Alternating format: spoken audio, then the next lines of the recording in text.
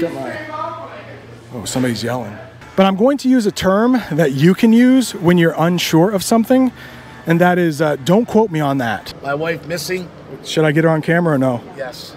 She said no. Look at that. They have snacks. Welcome back to another English lesson at a hotel. This is your first time here. My name is Brent. This is Speak English with this guy. And this is probably the 20th time as a plane goes overhead, ruining my introduction. This is probably the 20th time that I've done an English lesson at a hotel, but this one's going to be quite a bit different because this hotel has quite a few different buildings and it's not my hotel room. So I'm here in New Hampshire. Later tonight, I am going to see my favorite band in concert, Dave Matthews Band.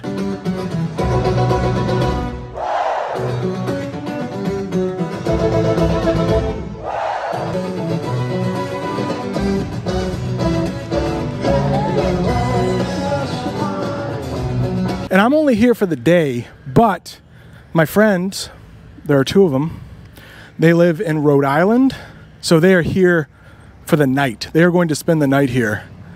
That looks like one part of the hotel, but only one part.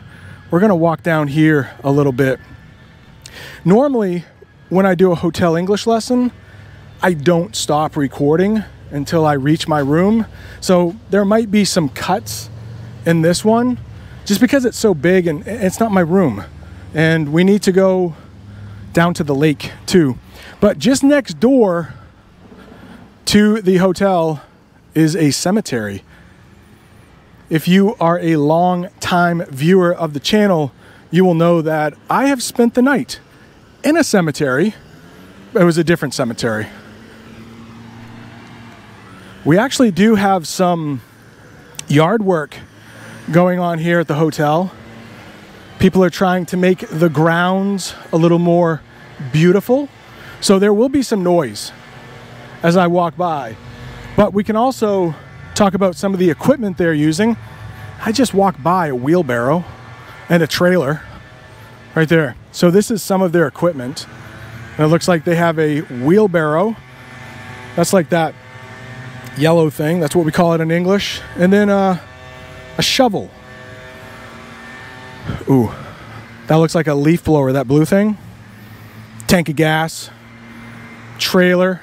Ooh, we would call this a trimmer or maybe a weed whacker. I don't know. If those guys see me recording their tools, they might ask, hey, buddy, what are you doing? What are you doing? And that would be okay. That would be perfectly acceptable. Because it is a little weird, somebody filming. But right on the top there is a flag. And I think that's a flag for POWs and people who are MIA. It has something to do with the military. POW stands for prisoner of war, and MIA means missing in action. So yeah. Oh, I think he saw that I was recording and stopped for a second, but hopefully you can't hear the leaf blower. That man is using a leaf blower. Let's go in here. Get my... Oh, somebody's yelling. This could be interesting. All right, get rid of the sunglasses here. Yeah, since there is a concert going on, some people may be day drinking. It is still day light out, but they might be drinking alcohol. I'm not sure. Right there, it's called those luggage carts. Very convenient for bringing your luggage up to a higher floor. All right, I think this is just a hallway. We'll go back the other way here. Hello. Hi. So maybe we should go downstairs. I think that's where the good stuff is. My friend's hotel room is not in this part of the building. He has stayed here before, but let's look at something better than just my face here. Oh. There is a spa here. It says, behold the beauty. But I am filming this on a Tuesday, and it looks like they are not open today. Walk-ins welcome. Let's talk about that. You can learn a little English right there. Very important to know. Now, if you are going to a salon or the barber or a hairdresser, you might need an appointment. And an appointment is when you speak to the business and they say, yes, on Thursday at 8 o'clock, you can come in or we can take you. You have an appointment, a certain day and a certain time. Walk-in, it's kind of what it sounds like. You just walk into the place and they might be able to help you. So they said walk-ins are welcome. Yeah, I've never been in this part of the hotel, so I don't even know what's here. Could be a little boring. But what I do want to get to is the lake. This is a lakefront resort. The sign at the beginning of the video said that, and this hotel is right on the lake. So there's another spa down here. Looks like restrooms are down here. So dark. Oh yeah, hey, is this a restroom? Nobody's using it? So dark. No, I don't think it's a bathroom. Oh, actually it is a bathroom. I could not tell, it was so dark. Little bathroom down here. Tempting. I should use the bathroom, but I'll wait. I think I can hold it. Did you know that phrasal verb in English? If you have to go to the bathroom really bad, but for some reason you can't, you can say, oh, I guess I'll just hold it, which is what I'll do. All right, I may stop filming here. I don't want to waste your time. I don't want to make this English lesson too boring. So the next time you see me, we will be walking out to where the lake is. Okay, boring part is over. This is the pool. They do have a nice indoor pool there, but out here it might be a little nicer. It's an absolutely beautiful day. Let's take a look at the lake. All right, I think this, very nice stone fireplace. All right, I don't want to be too creepy because there will be some people in their bathing suits. I don't want to be that guy recording people in their bathing suits. So I'm going to have to be careful and try to find where my friend is staying. But yeah, the lake is right out here. Oh, and then my friends are right there too. Right to the right. This is where they are staying. Let's take a look at the lake first as I change hands. Now, I believe my friends paid $300 for this hotel. But I'm going to use a term that you can use when you're unsure of something, and that is don't quote me on that. So if you are telling somebody something you're not quite sure of, maybe it's true, maybe it's not, you can just say, hey, don't quote me on that. It's another way to say I might be wrong about this, but native English speakers use it all the time.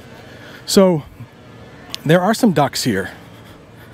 We can learn the term duck itch, but there is a duck right here, and it's near a body of water, which kind of worries me. So there's the duck. There's a sandy beach. And of course, this is the view of the lake. It's just absolutely beautiful. But the duck, do you know that term duck itch? If a body of water, like this lake, has a lot of ducks near it, if you go swimming, you might get something we call in English duck itch. And it is because of the ducks going to the bathroom in the water. And then when you get out, your skin gets irritated. That's the verb I would use when talking about duck itch. It's like you're always itching. It's not very comfortable. So I did not bring my bathing suit today. And I don't think I want to. The dad shoes are on though. Good old dad shoes. I'm going to be getting some more dad shoes here pretty soon. All right, let's go up into my friend's room.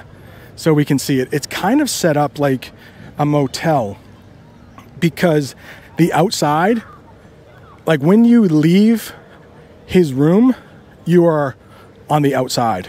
So we might say that that's a motel. And I don't think his wife wanted to be on camera, so I might have to edit her out, but we'll see how it goes. My friend Craig, they do have a different accent from me. They're from Rhode Island, and they might sound like they have a New York accent, at least to me, maybe. All right, they are sitting outside of their hotel room, but I'm worried. They're my friends, but I don't want to make them embarrassed. Hello. Would anybody like to say anything? I just have the camera on me, but I can turn a microphone over to somebody. So you're talking about? Oh, hang on. What's that? Welcome, everybody. Welcome to New Hampshire. Little Dave Matthews hanging out with some great people. My wife, Missy. Should I get her on camera or no? Yes. She said no. She said no. So are you live? No, not live. I can edit this. You edit everything? Yeah. So we're out here in beautiful weather, no rain, sun shining. You obviously do not watch this. Why? Oh, it's okay. Wait, people who watch my stuff like to hear native English speakers speak, so I think your accent is pretty cool. Should I slow down? Nope, just speak as you normally would. Oh, nice. Yeah, so it's a beautiful day. We're hanging out with some great friends. Gonna go have some food, good time, and meet some good people. What's your favorite part about staying at this hotel? The view and the atmosphere. All right, and he said I could take a look in his room too. It's okay? All right. Missy is the other friend. She doesn't want to be on camera. Matt, I think, is behind me. He's also an English teacher. Hello. He said hello. Maybe we'll interview him after we get out. But is it a king bed maybe? Is this a king bed? It is a king bed. So this is a king size bed. Got some luggage right there. Got some extra towels if you need it. Got a remote control. Looks like somebody's charging their phone. It's nice and cool in here. They got the air conditioner going, so I kicked the door shut so it wouldn't get warm in here. I didn't want to warm up the room. There you go. Maybe a bedside table there. Maybe a nightstand, we would call it. Look at that. They have snacks. They have M&Ms. Nice fridge. Nice fridge. Nice coffee maker. Some hangers. Ironing board. Iron. Oh, wow. There's I don't know if you can see out the window, but there is a Canadian goose right there. All right, let's check the bathroom out. Got everything you need for a night in New Hampshire. And like Craig said, we are going to Dave Matthews Band. And I think I will do an English lesson from the parking lot. We'll talk a little bit about going to a concert in the United States. So make sure you subscribe so you don't miss that lesson. And if you want to see other hotel lessons, there's a whole playlist up there. Thanks for watching. See you next time.